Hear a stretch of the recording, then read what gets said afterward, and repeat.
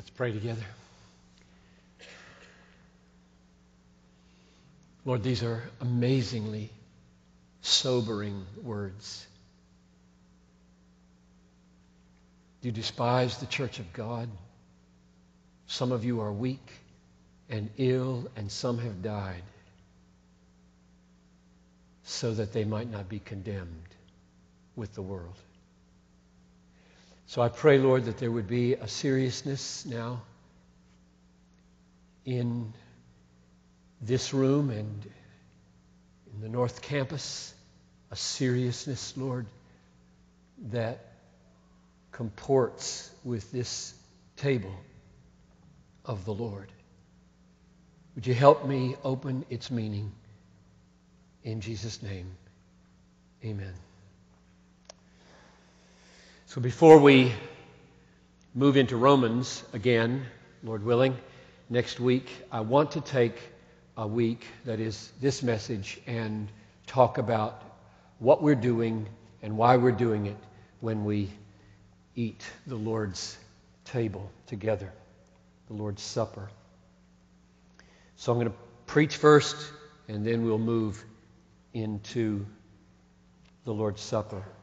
After the Bible, which is the infallible foundation for our life and church here, one of the most important documents in the life of Bethlehem is the Bethlehem Baptist Church Elder Affirmation of Faith. And paragraph number 12.4 is the paragraph that states the summary of the doctrine concerning the Lord's Supper. And I want to read you that paragraph so that you can hear what the elders are committed to believing and teaching, and then spend some time giving it biblical foundation. Here's what's written there. We believe that the Lord's Supper is an ordinance of the Lord in which gathered believers eat bread signifying Christ's body given for His people, and drink the cup of the Lord signifying the new covenant in Christ's blood. We do this in remembrance of the Lord, and thus proclaim His death until He comes. Those who eat and drink in a worthy manner partake of Christ's body and blood, not physically, but spiritually, in that by faith they are nourished with the benefits He obtained through His death, and thus grow in grace. Now, what I want to do is try to put biblical foundation under that paragraph in 6 headings. 1, the historical origin of the Lord's Supper. 2, the believing participants. 3, the physical action. 4, the mental action. 5, the spiritual action. And 6, the sacred seriousness of the Lord's Supper. So, number 1, the historical origin of the Lord's Supper. In all 3 of the first Gospels, Matthew, Mark, and Luke, they all report the Last Supper. They all say that Jesus gathered that night before He was crucified with His disciples. They all report that He gave thanks for the bread and the cup. They all report that He blessed and that He gave them to His disciples, saying, "This bread is my body, and this cup is the new covenant in my blood," or the cup of blessing. Luke 22:19 says, "Do this." Jesus said, "Do this in remembrance of me." John's Gospel doesn't report the eating and the drinking of the elements, but describes the action, like the feet washing, and the teaching that surrounded that event and filled that evening. As far as we know from the earliest records, and Paul is the earliest record, the early church did what Jesus said to do. They reenacted that supper over and over again. Paul, here in chapter 11, verse 20 of 1 Corinthians, calls it, verse 20, notice it, the Lord's Supper. So we're not making that phrase up. That's a biblical phrase, the earliest phrase that the church used to describe it. When you come together, it's not the Lord's Supper that you're eating, they were really making a mess of this, which we'll come back to in a few minutes. And then Paul records what he received from the Lord. He said, verse 23, I received from the Lord what I also delivered to you, that the Lord Jesus, on the night in which he was betrayed, he took bread, and when he had given thanks, he broke it and said, this is my body, which is for you. Do this in remembrance of me. So Paul restates that statement from Luke 22:19 and obeys it. Do this in remembrance of me. So the historical origin of the Lord's Supper is the Last Supper that Jesus ate with his disciples the night before he was crucified, and the meaning of it and what we're doing in it is all rooted there in what he did and what he said about this bread being my body and this cup being the new covenant in my blood. He is the focus. It originates historically with Jesus on that last night from his words. That's why we do it. Number two, the believing participants of the Lord's Supper. The Lord's Supper is eaten, is celebrated properly by the gathered family of those who believe in Jesus as their Lord and Savior. It's called the church here. It's not an act for unbelievers. Unbelievers should not eat and should not drink at the Lord's Supper. However, we welcome any who do not believe to come in among us. I think there's biblical warrant for that welcome. The supper, the Lord's Supper, is not a secretive, cultic ritual with magical powers done in dark rooms with blood and bread eating a person. It got that reputation in the early church. It's not that way. It is a public act of worship with a public meaning of which there is nothing to be ashamed. And Paul puts it like this in verse 26, as often as you eat this bread and drink this cup, you proclaim the Lord's death until he comes. So there's proclamation in this supper, and the note to be struck is not privacy, but proclamation. So if you're a seeker, an unbeliever, somebody who, whoa, they're doing this thing here tonight, I didn't know they were going to do that, I wouldn't have come. You are really welcome here, and you don't have to be afraid that we're going to somehow embarrass you. We like it when people watch us do this. I think that is a biblical thing to happen. I'm stressing that we do it properly in the gathering of believers. However, we do not forbid at Bethlehem that the pastors take the Lord's Supper to the nursing home for one of our members. We do not forbid that a terminally ill patient in a hospice could not have a pastor come and eat and drink. We don't take the normative way of celebrating the Lord's Supper so far that it forbids that kind of celebration. But I am underlining that normally the Lord's Supper is not to be celebrated in little isolated one-on-one or two-on-two. It's the gathering of God's people. Now here's the reason for that in chapter 11. 5 times it says in this chapter that this was happening when they came together. Let me point them out to you. Verse 17, end of the verse. When you come together, it's not for better, but for worse. He's talking about the mess they're making of this gathering.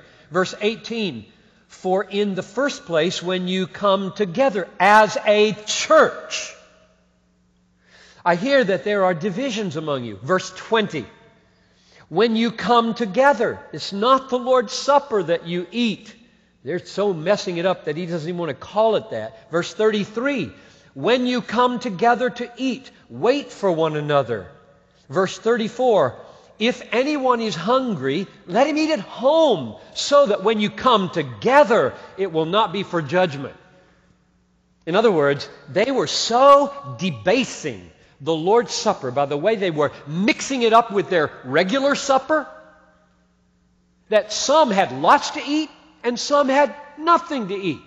The rich were bringing their big picnic baskets, evidently, and the poor brought nothing, and they were going before each other. It didn't look like love at all. And here, in this context, they're going to do Lord's Supper. Paul's really upset about this, and he says, don't you have houses? Eat at home. Then come and do this. That's the gist of the chapter. Come together as church. So that's why we do it the way we do it. I would not encourage you to regularly do this in small groups. If I heard that it happened on some special occasion, I wouldn't do church discipline. I would just say, I think we need to have a normative way of gathering. There are all kinds of blurry lines here, and so I'm not going to get bent out of shape by periodic exceptions. Just let's make this the norm, since it seems like that was the stress in chapter 11. Number 3, the physical action of the Lord's Supper. The physical action of the Lord's Supper is not a 7-course meal. It's a 2-course meal, and it's really simple. You may wonder, why do you call this a meal? This little chip of bread and a tiny, tiny little cup, and you call it a supper. It's because Paul wanted us to split off our big meal, by which we eat enough to satisfy ourselves physically and do serious spiritual business, with some emblems by which we satisfy ourselves spiritually. That was physical. This is spiritual. Verse 23. He took bread, and when he had given thanks, he broke it and said, "This is my body, which is for you. Do this in remembrance of me." In the same way, he took the cup after supper, saying, "This cup is the new covenant in my blood. Do this as often as you drink it." So we have eating and drinking. Those are the physical actions of the Lord's Supper. Eating some bread and drinking from this cup. I don't find anything in the Bible that specifies what kind of bread, how big the piece of bread should be, whether it should be a loaf of bread. I don't think there's any command that you use one kind of bread over another kind, or that it look a certain way. I just think there's lots of freedom about that. With regard to what's in the cup, there is one hint, and only one. It's in every one of the 3 first Gospels. Matthew 26:29 would be what's in all 3 of them. "I tell you, I will not drink again of this fruit of the vine until that day when I drink it new in my Father's kingdom." That's all we have. That's all we have. It's not called grape juice, and it's not called wine. It's called fruit of the vine, and it's not commanded that it be wine or that it be grape juice. And so, again, I want us and other churches to feel freedom here. I don't find anything in the Bible that either commands or forbids wine or grape juice. And so you just make a judgment call as to what would be appropriate for your situation. And I just don't think we should spend a lot of time thinking or worrying about that. I do think we should spend a little bit of time thinking and worrying about cavalier, playful experimentation with the Lord's Supper, like bagels and Coke around a campfire. I think the Lord's Supper is not a plaything, and that there should be a kind of weightiness about it and seriousness about it that I'll get to in a moment. So I wouldn't encourage that kind of silly, playful experimentation. One other little practical thing: how frequently should a church do the Lord's Supper? I don't see anything in the New Testament that mandates quarterly, monthly, weekly, or every time you get together. It says, "As often as you eat this bread and drink this cup, do it in remembrance of me." I wonder if the Lord didn't arrange for that, and God, in inspiring the Bible, didn't arrange for that precisely so that there could be some flexibility. It seems to me that I grew up in a church where they celebrated the Lord's Supper quarterly, and I know that many churches do it weekly, and there's some who mix it up.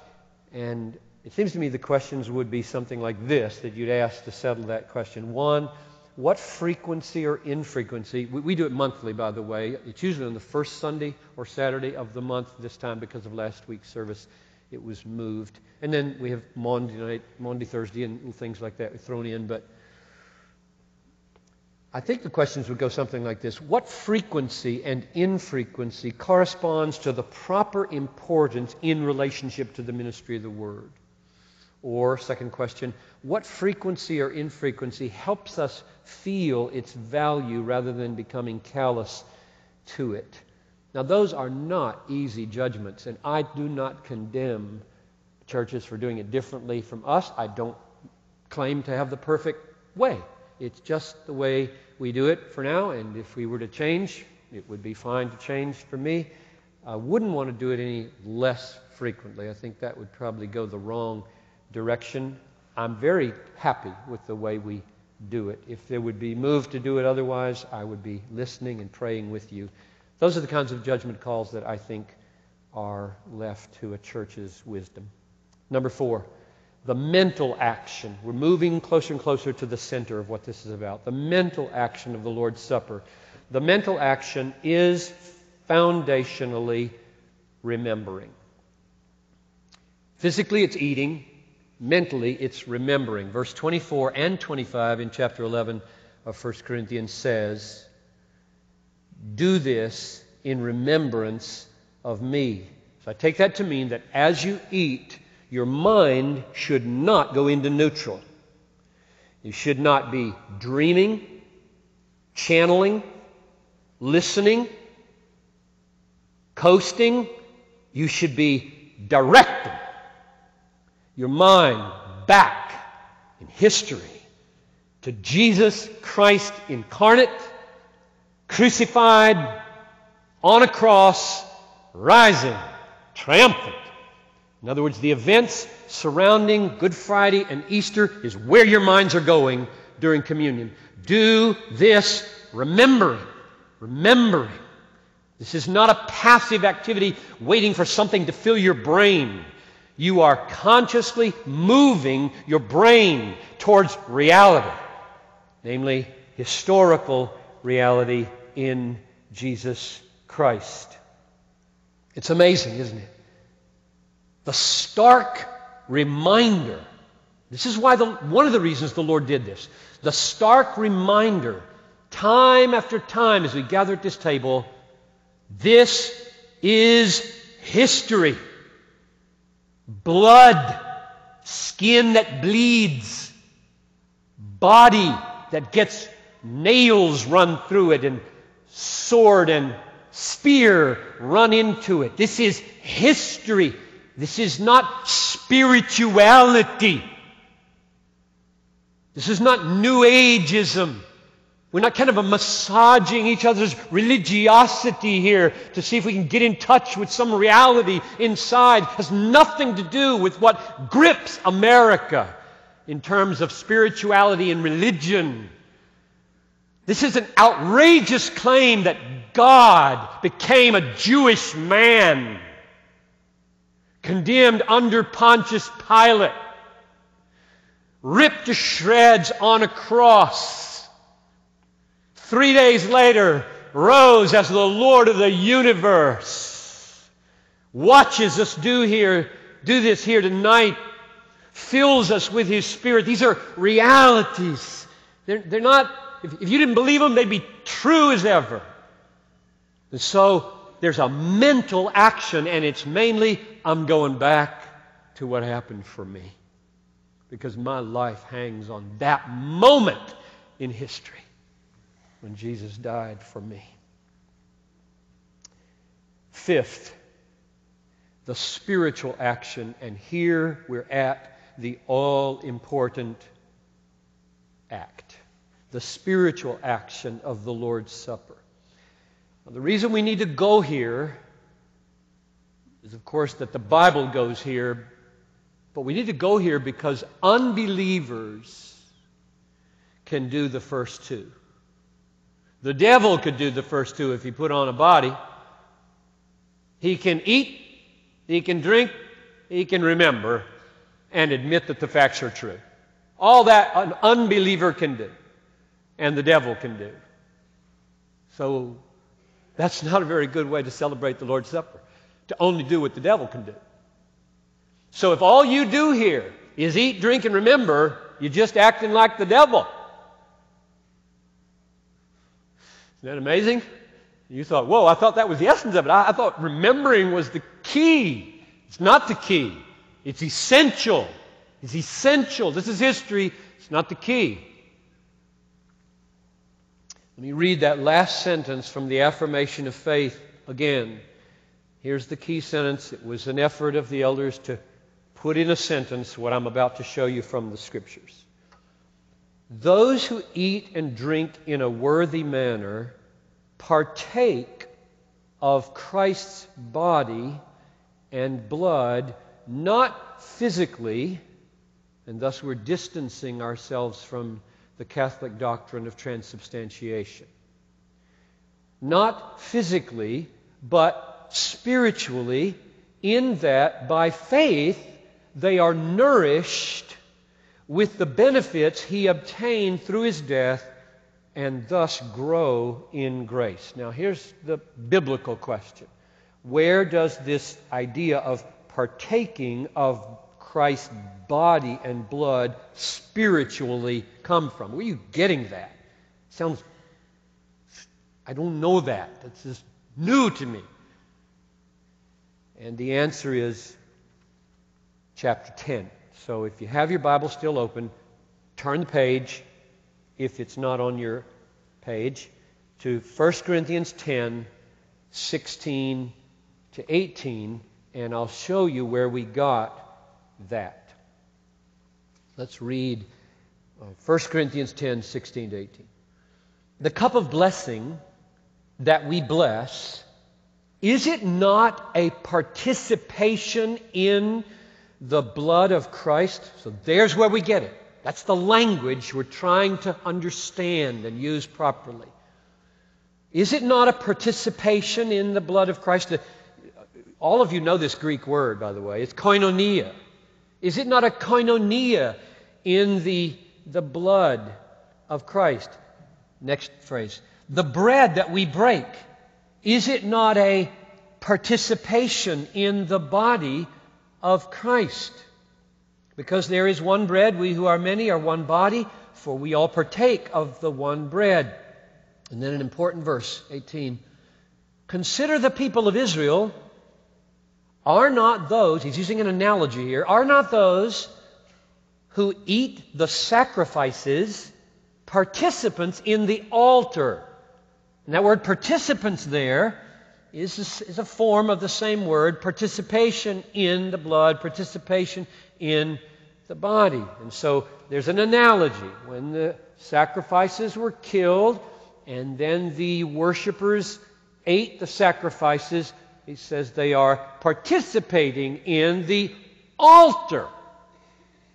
Just like when we eat this, we're participating in the body, the blood of Jesus. So, a key question would be then, if that's an analogy, what does participating in the altar mean? You're not eating the altar. The sacrifice, the blood, and the meat didn't turn into an altar.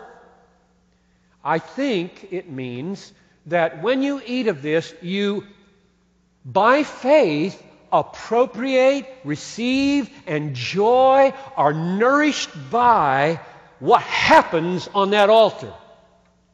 Namely, forgiveness of sins, restored fellowship with God. And that's what I think this means. I think basically Paul is saying, when you eat this bread and when you drink this cup, your faith should be reaching out and embracing all that Christ accomplished for you when He died on the cross. When He shed that blood and when His body was pierced. Now, by faith, eat that. Embrace that. Draw that into your life. So, we speak of a spiritual eating underneath a physical eating.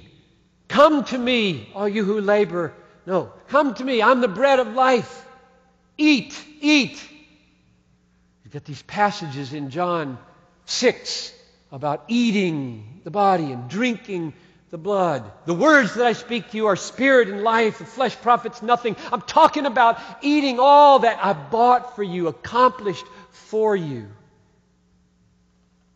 This is why, month after month, at this table, we who lead give the table various focuses.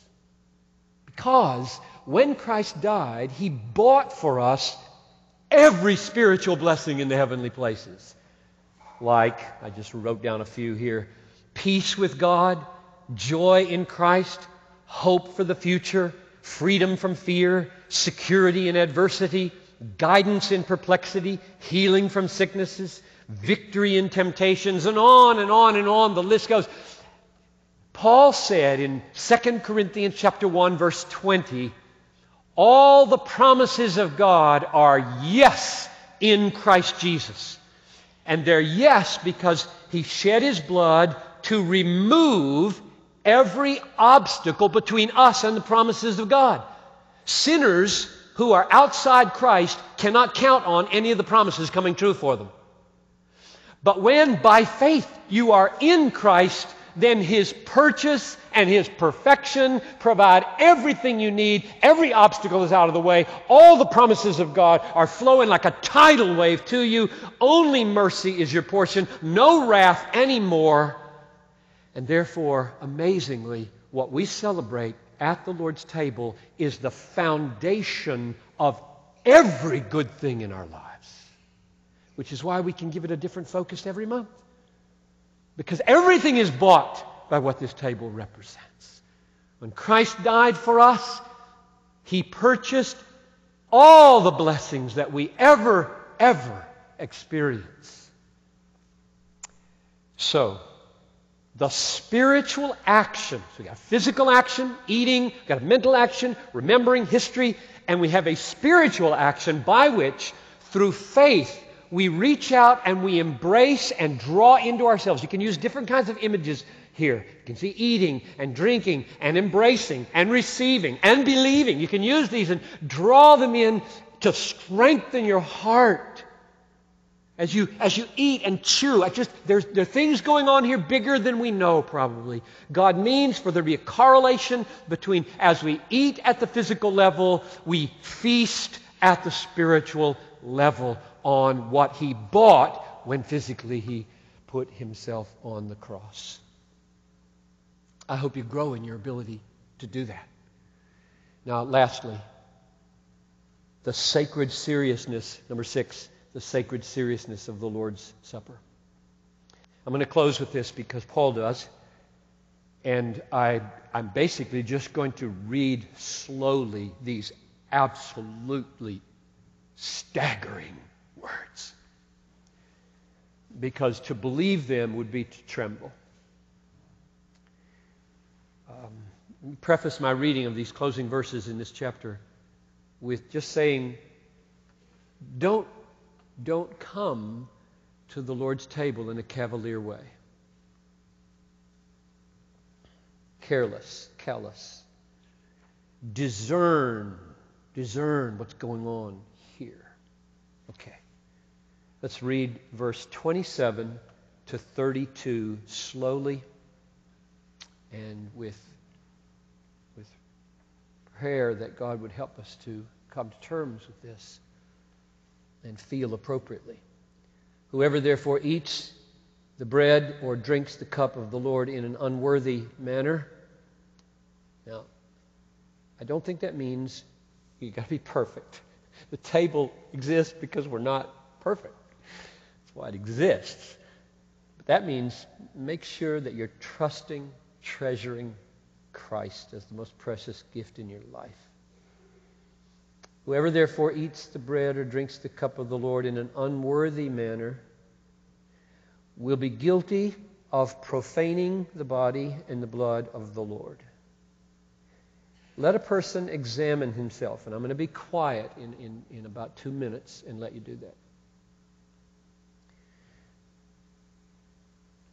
And that testing there, when we're quiet, you're not checking out whether you're good enough. There's nobody good enough, all right? That's not what you're checking out as you do introspection. I'm not checking out whether you're good enough. Hopefully in your introspection you find yourself way worse than you are, thinking you are. Way worse. And then you're checking whether you trust Him. Trust Him with this. We all would find ourselves worse than we think we are if we had the mirror of Christ in front of us. And so, I'm in verse 28 at the end, and so eat of the bread and drink of the cup. For anyone who eats and drinks without discerning the body, I think that means this is not a fish sandwich. It's not a fish sandwich. Don't make light of this.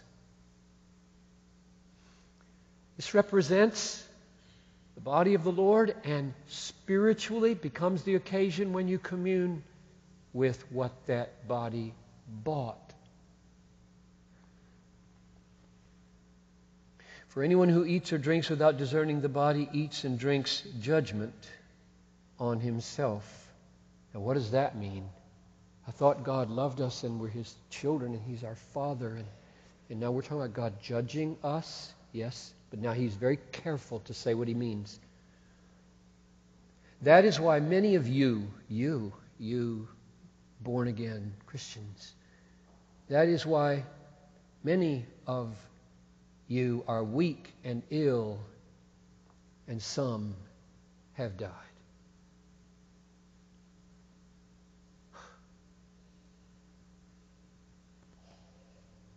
Not to be sent to hell, which He makes plain in the next verse. Verse 31. But if we judged ourselves truly, we would not be judged. But when we are judged by the Lord, we are, and now He interprets what He means by this judgment, we are disciplined. That is, some are weak, some are ill, some have died. We are disciplined so that we may not be condemned, that is, go to hell with the world. Does that stagger you? The Father, our loving Father, takes some of us home because we misused the Lord's Supper. That's what it says. That's serious. I don't know anything that would make it more serious except to say that you're going to go to hell if you come to the Lord's table, Lord's table. So, this is sacred seriousness.